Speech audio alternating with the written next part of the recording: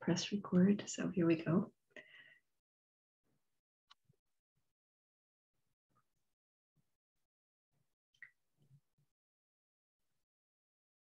So beginning with honoring the Buddha.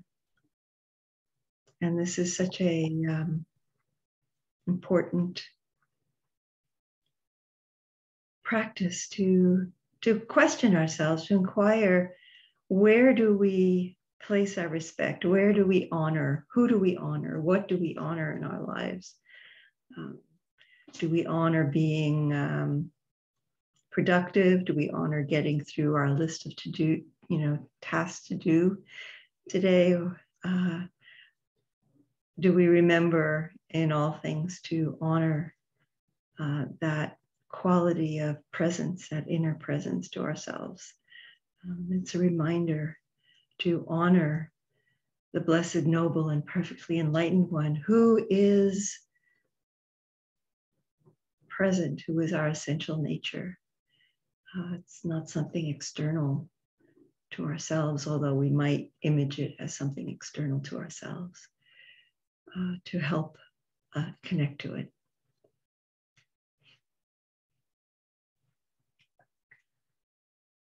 Namo tassa bhagavato arahato samma sambuddhassa. Namo tassa bhagavato arahato samma sambuddhassa. Namo tassa bhagavato arahato samma sambuddhassa.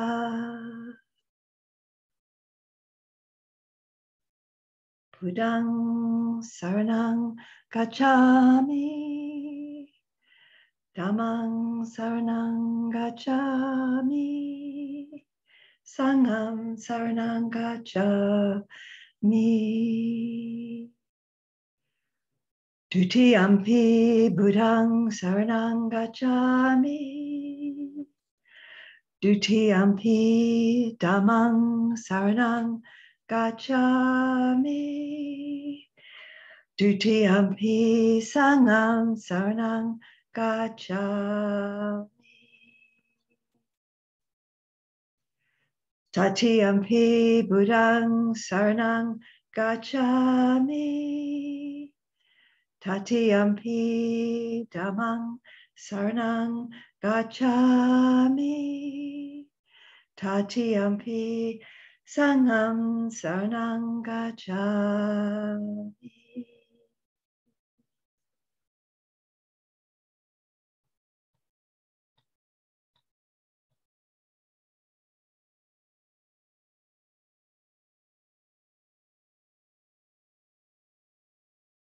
So taking the 5 precepts, it's such an essential and foundational practice that we do to affirm our commitment to non-harming, to affirm our understanding that we are part of a web of life. We are interdependent. We arise in each moment. Each moment arises interdependent on so many factors, so many conditions. And we arise in each moment interdependently. We arise together.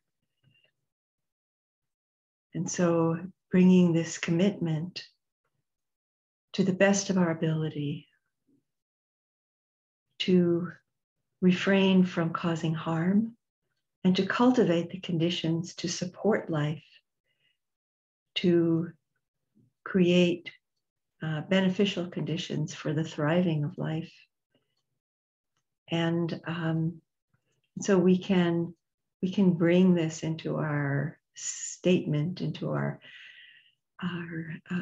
chanting of these refuges, the refraining part, which is explicit, but how would we like to also cultivate, and can we cultivate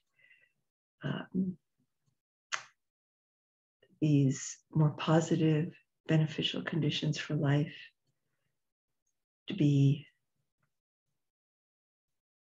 to support living beings, to be generous, to connect our erotic energies to the life around us in ways that brings joy and connection and love and intimacy, to speak the truth with courage and with kindness, and to refrain from addictive behaviors which lead us away from clarity and presence.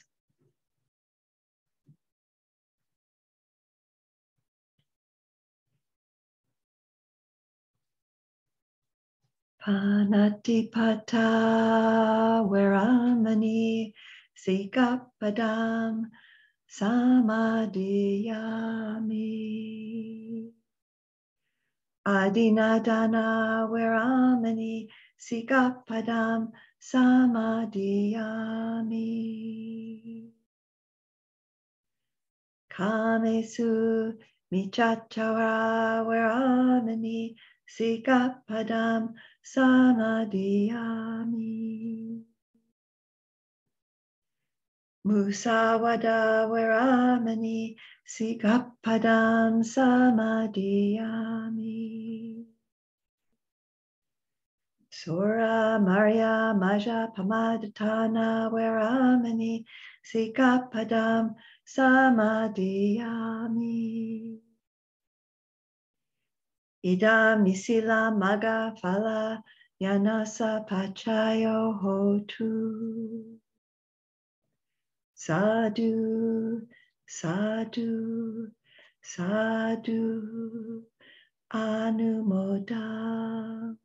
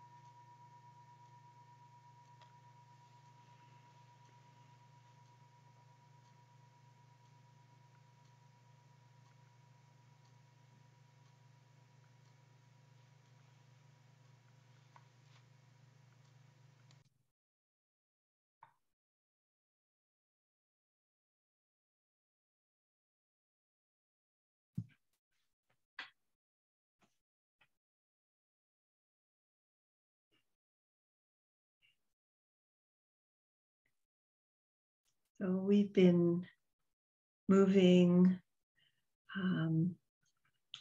gradually through the Satipatthana Sutta in our Dhamma reflections, and in the last couple of weeks we've been working with the fourth Satipatthana, so Dhammas, sometimes translated formations, but just using the word Dhammas. I think a lot of teachers find it's a complex word to translate, because sometimes it's translated mental formations, but it's not just mental. It's not just in the mind, it's in the body as well. So we've talked about sense desire and the way that drives us habitually, and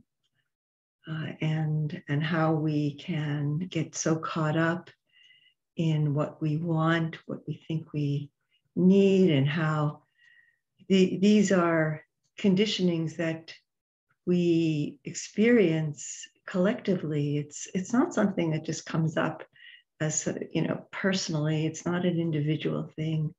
These, the consumerism of our culture, the way that an image of who we should be, what we should be, gets imposed on us in so many ways, in our upbringings, in mass media, in our education, and how we're driven by this. And similarly, we talked about this in terms of the second hindrance, aversion, ill will, anger, and how we're shaped by our collective trauma, and we internalize this, and we see other different peoples, depending on our conditioning, by race, by class, by different ways that we're taught to perceive, and we see them as somehow different, other. There's many people project this on people who want to immigrate to this country or to their whatever country they're in, that they're a threat. And so these ways that we create enmity and ill will and aversion, and it really, it's not just something which is conceptual. It's something that we hold in the body, and I invited the Sangha to really investigate this as in our everyday experience, when perhaps in subtle ways does aversion, does a feeling of threat arise. If we see somebody who we have othered in whatever way, by race, by class, by in whatever way they present themselves,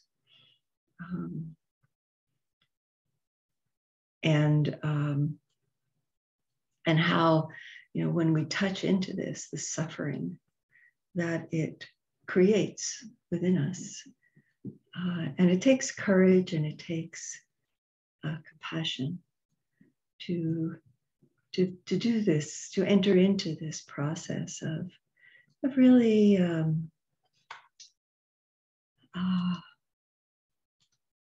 witnessing our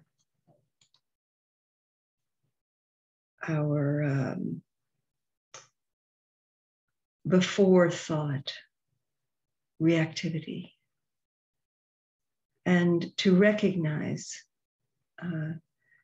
the suffering of it, to recognize the not self of it, that it's not me, it's not mine, it's not who I am, it's not what I aspire to be, and to really own the collective nature of this, but also taking individual responsibility that we have the capacity through mindfulness, through our practice, through compassion to transform and to enter into our engagement with the life around us in different ways, more liberated. Today we're looking at the third hindrance, which is sloth and torpor. And this is something that we experience in the body as well as in the mind. There are two words which are used to describe it. And one has been ascribed more to the body, the sloth, and the torpor has been ascribed more to the mind. I'm going to read it, just the paragraph in the Satipatthana Sutta, just remembering that this whole section on formations, on dhammas, is looking not only at the awareness of how this state arises within us, but also the conditionality of how it arises. What are the conditions that gives rise to us? What are the conditions that allows it to be let go, to move through us and to move on, and to notice not only when this Dhamma is present, but also when it's not present, and what that's like, to examine mindfully. What is it like to be free of sense desire, to be free of ill will, to be free of sloth and torpor?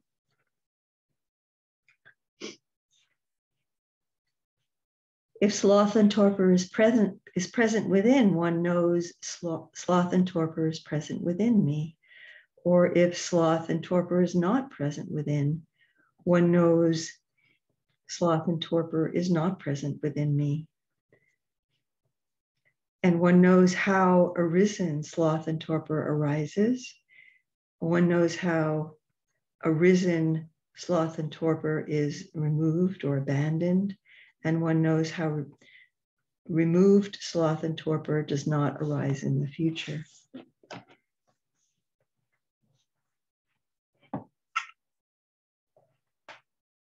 So one thing that I think it's important to talk about, often these hindrances are spoken about primarily with regard to our meditation practice.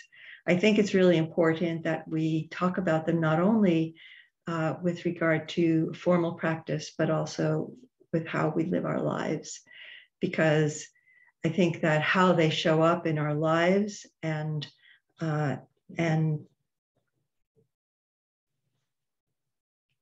become obstacles to mindfulness, obstacles to being fully present, and showing up and acting and speaking from a place of presence and groundedness in the heart and mind, and who we truly are, that we can notice that not only in our formal practice, but also in our lives, and it's important to do so. So sometimes people can misunderstand working with this hindrance as a need to really push and push and push and bring a kind of a striving energy, a striving quality to practice, that we should deny ourselves sleep, or and this happens more often in a retreat setting, but we also can bring that kind of striving not only to meditation, but just to how we live our lives, and notice how we can be very harsh with our whole being, with the body. It's something that I've really come into more awareness of in the last months, how hard I have been on myself for, in many ways, just thinking that really accomplishing things, getting through what I have to do, responding to these very, very important emails, which may be important, but that kept me just sitting in front of my computer for so long, and really drove me into a kind of imbalance in my life. And so that striving energy, which I also have brought to my practice in past years, can be very harmful. So it's a kind of a denial of, it's really an elevating, the doing, the performing, the producing, which is such a a value of our capitalist patriarchal mindset that we have internalized. So many of us have internalized, and really, I think that at the very heart of our Dharma practice is a loving, a caring for this quality of being, presence, and so this striving nature is not the kind of antidote to this kind of energy of sloth and torpor. It's that would be a misunderstanding. Actually, it's a quality of sensitivity within the body, a sensitivity to what is happening in the mind. That is the way that we proceed when we notice that the body feels sluggish, the mind feels cloudy. There's a quality of heaviness in the body and mind, a sense of a kind of shutting down of the mind. And so the way that we work with that is to bring investigation, to bring an inquiry. Like, what is this? What is this experience that's unfolding right now of sloth and torpor, and looking at the conditionality of it. So, what are the conditions that give rise to sloth and torpor? And so, sometimes looking at that, we can realize the body is really tired. Like, been working really hard, slept very badly, and maybe it's not the time to meditate right now. Maybe it might be better to walk, to be outside, to be in nature, to perhaps read a text that's inspiring, or listen to a Dharma talk. So being open to how we want to engage right now, what would be the best practice for us, or maybe to chant or to do a metta practice.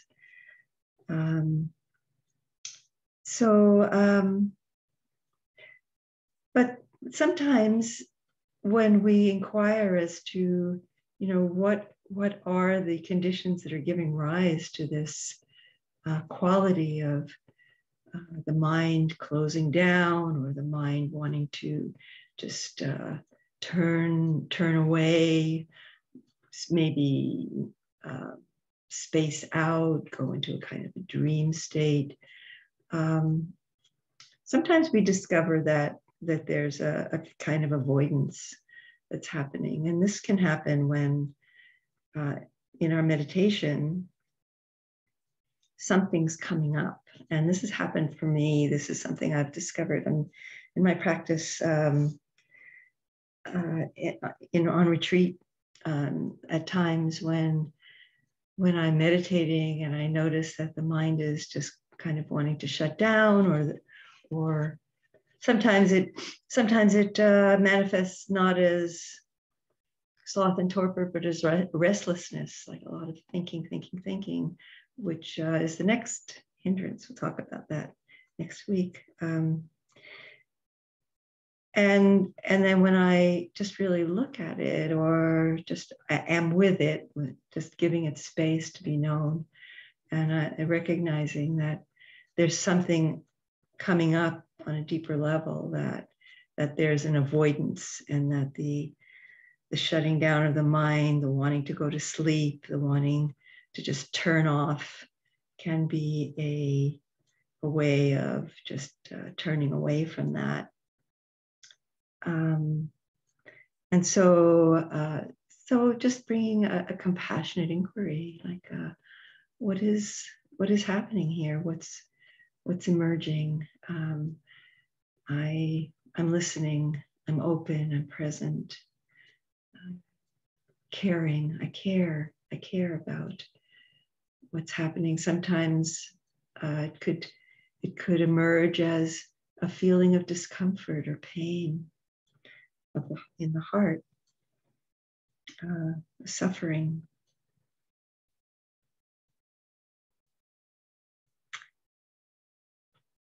So sometimes when we feel that the body is really sluggish and just kind of feeling lazy, we can bring we need to balance the body with, there's another meditation factor called virya, or energy. It's also stated in another way as one of the eightfold path factors, right effort.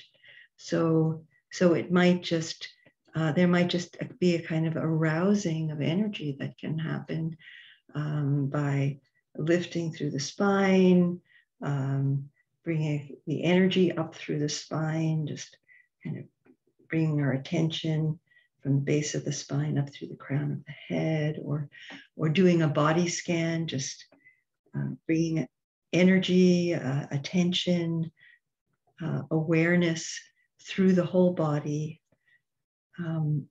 up through to the top of the skull, as you have all, I think, practiced in various ways, in different times.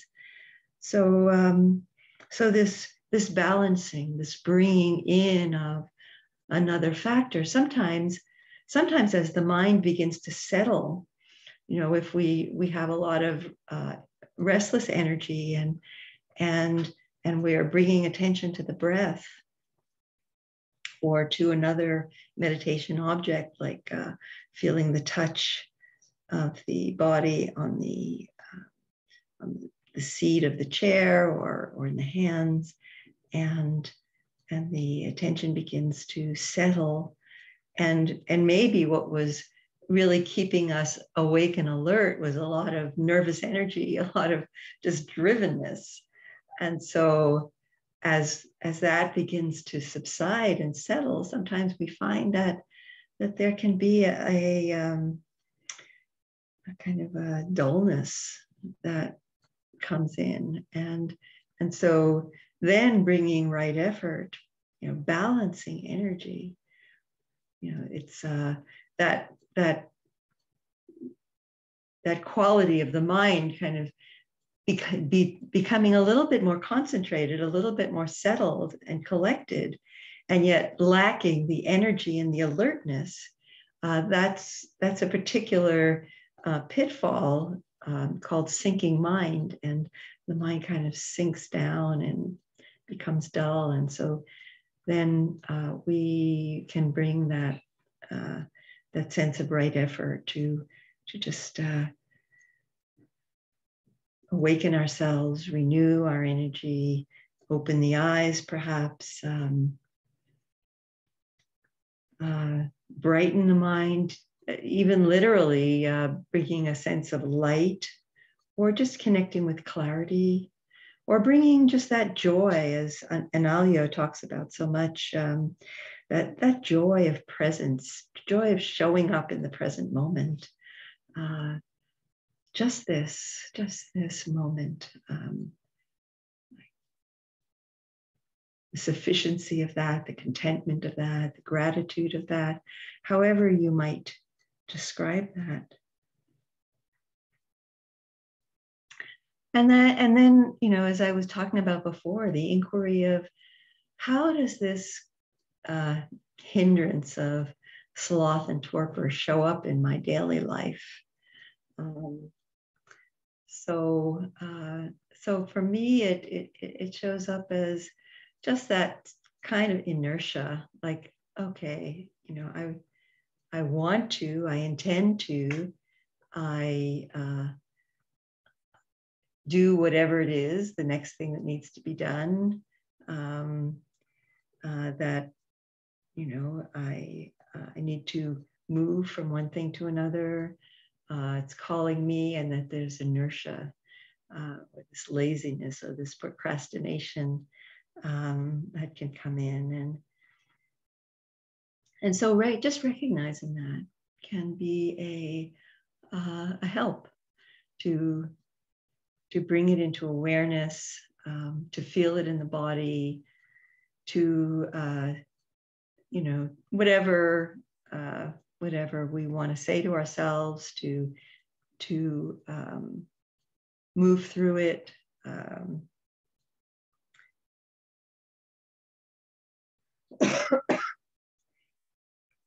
Recognizing that this is an engagement that will perhaps bring joy in the doing, or that will bring a sense of satisfaction in the completion.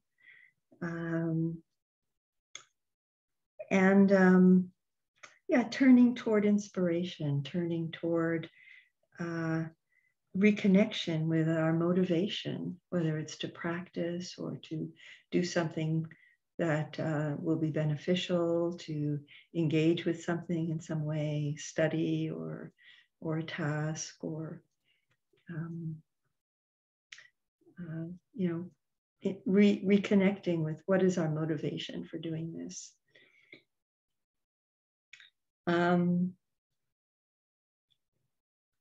There's a word that is not often used in our contemporary language of the way that we talk about what we do. It's a word, the word duty.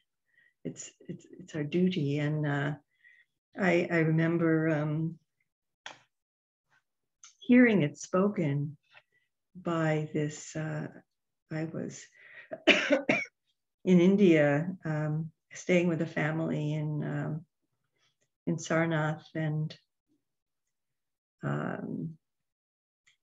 I was getting up early to go somewhere, and I was surprised that they got up to be with me and to make sure that I got off well and properly, and they said, "Oh, it's our duty to do that," and I was touched by that word. It's and we do have things that are our duty or our responsibility, and we can, you know, it may not be our preference, but we can embrace that that recognition that this is something we need to do. It's something that we're called to do, and to honor that. So our motivations can be very wide, and they don't always need to be our preference. One of the things that Analio talks about in terms of recalling motivation, which, if you're familiar with his teaching, he brings forward a lot, is the recollection of death. So recollecting death, what is the most important thing for me to do right now? And so that can be something that motivates us, whether it's to practice or to let go of something that we are kind of clinging to, that may be not supportive, not be for our benefit or the benefit of others. So just these kinds of inquiries, these kinds of investigations, which can take many forms. in terms of our Dharma understanding, in terms of our what our body is telling us, the wisdom, the inner wisdom of the body, just inquiring into what's arising, sensitivity, bringing that sensitivity and inquiry to that.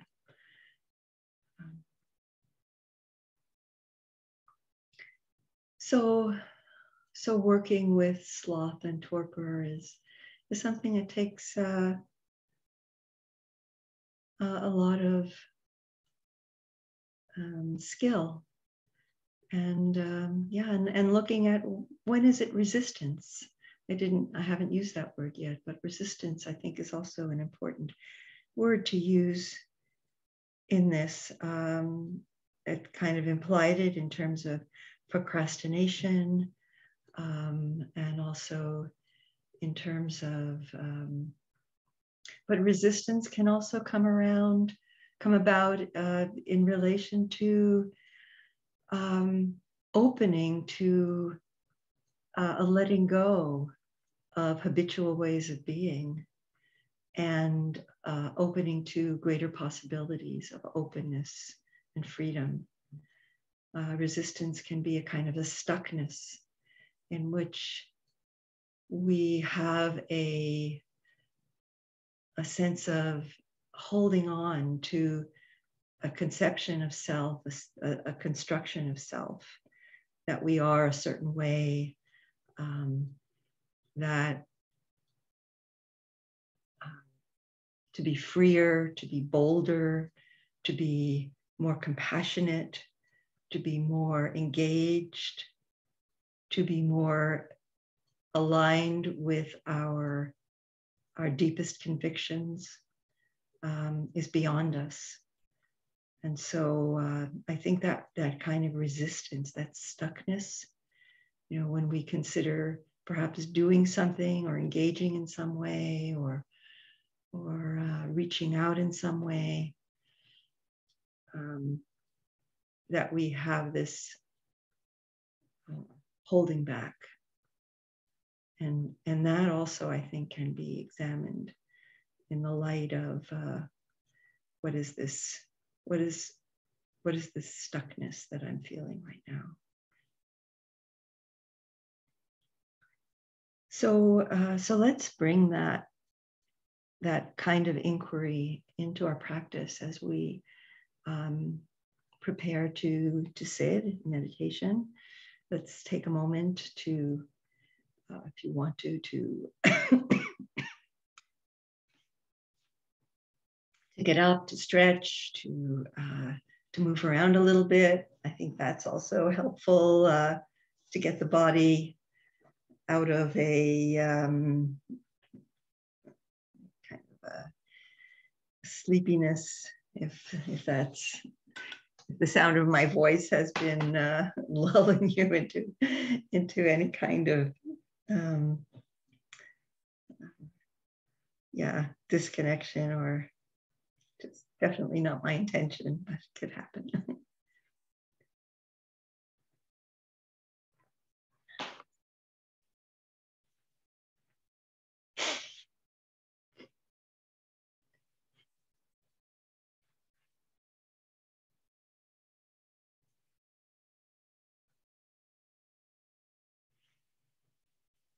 So it can also be helpful as we begin a meditation, if you want to do this now, or in your other, at other times of practice, to sprinkle some, if you feel sleepy, to sprinkle some water on your face, to do some stretches, to take some deep breaths, oxygenate the blood, helps the brain to be more alert, to do some stretches, some movements. All of these are good for proactively working with sloth and torpor before your sit, or whatever posture you're in.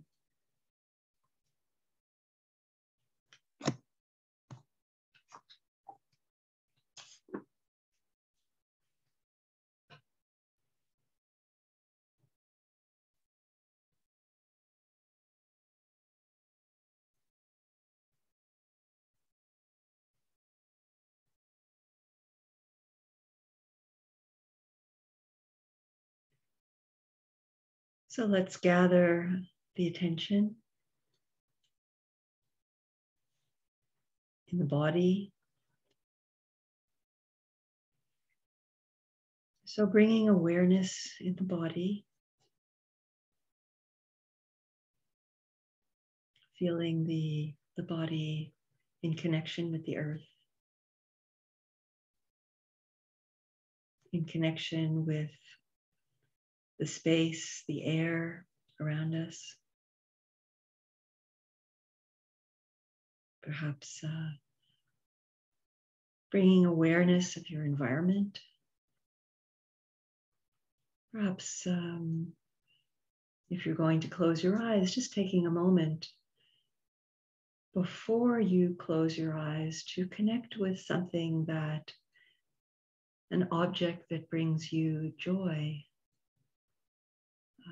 an object that inspires you with the beauty, perhaps a flower, or a piece of art, a plant, or perhaps looking out the window at the sky, the trees,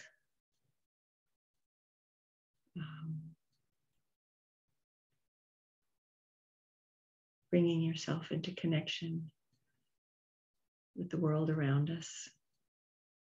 Perhaps looking at the screen and seeing the faces of our friends, our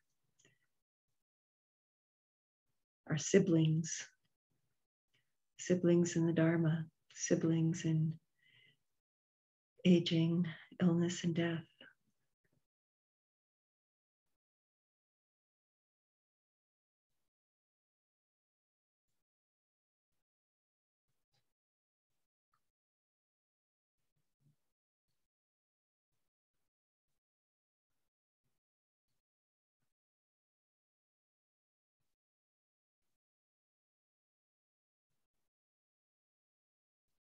And feeling the breath in the body.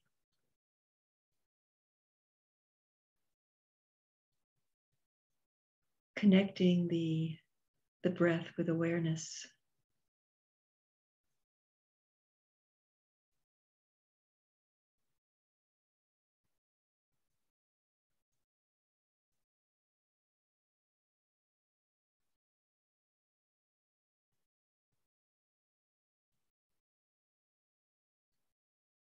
This mingling of breath and awareness.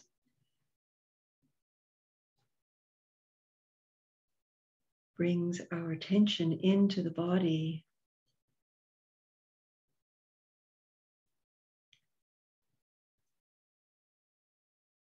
with a felt sense of the life energy, the prana, that the word anapana in Pali points to.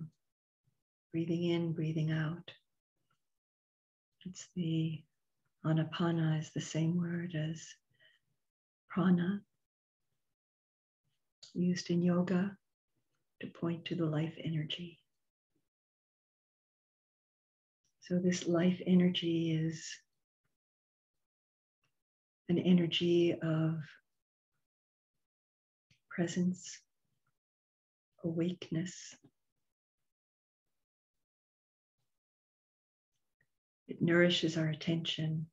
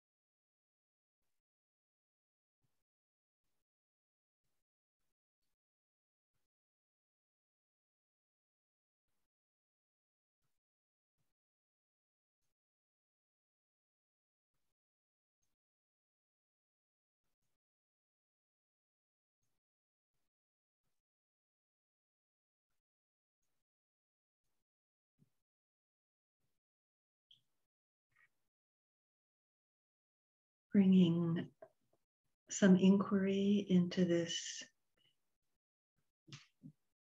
Dhamma of sloth and torpor. And so noticing if it is present, if it is, inquiring as to the conditions that give rise to it, inquiring as to the nature of sloth and torpor when it's present, and inquiring as to the passing away. What conditions support the passing away of sloth and torpor?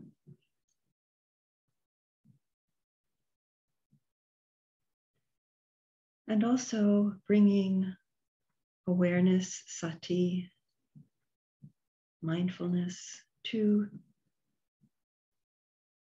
that nature of mind. How is the mind? How is the body in the absence of sloth and torpor?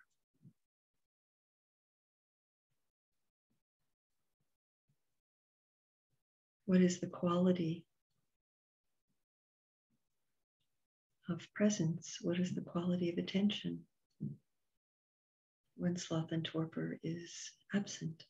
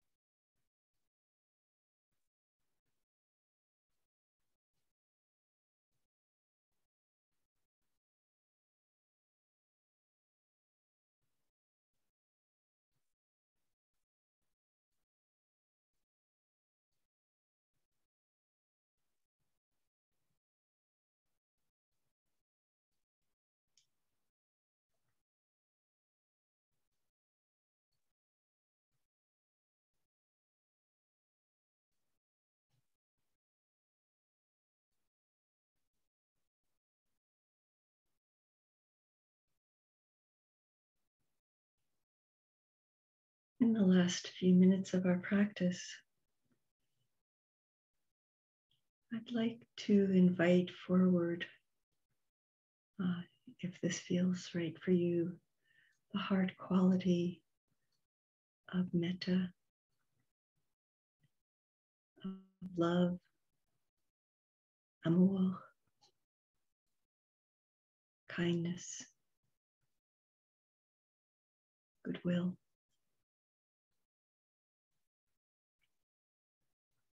First of all, for this being sitting on your cushion, your chair,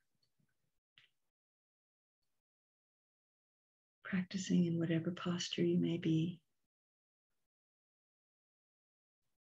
the appreciation and love for this body, mind, heart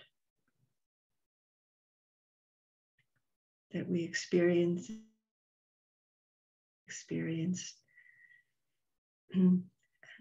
as life comes into being through the senses.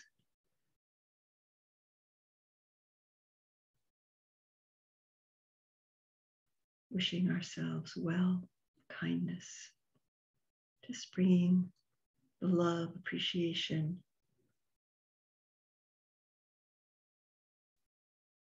gratitude for life.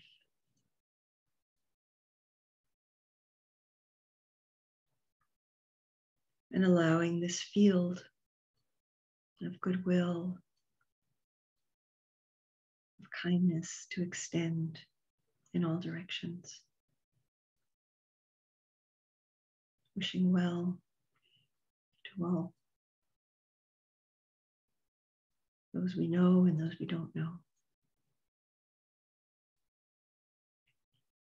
If any beings come into your field of awareness, just sending that energy, that quality of heart, of metta to each one.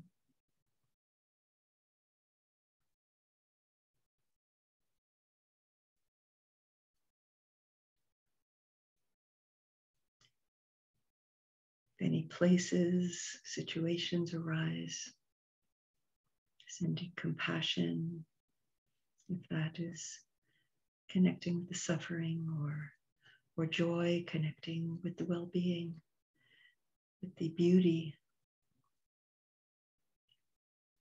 of any life system that may come into our awareness.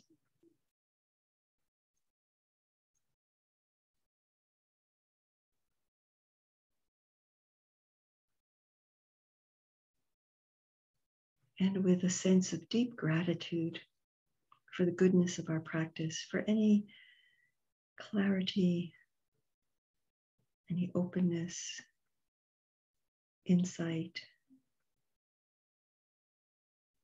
freedom that may have emerged in practice today. We can dedicate the goodness of that, the blessing of that, to particular beings, and to all beings. Is there a particular being to whom you wish to dedicate your practice? The blessings of your practice today. Perhaps naming that to yourself.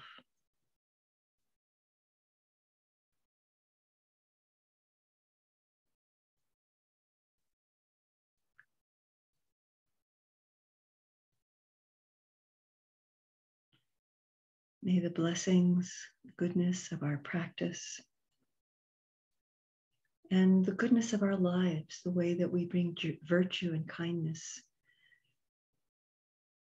into our lives in so many ways. May this serve and support the happiness, well-being, and liberation of all beings.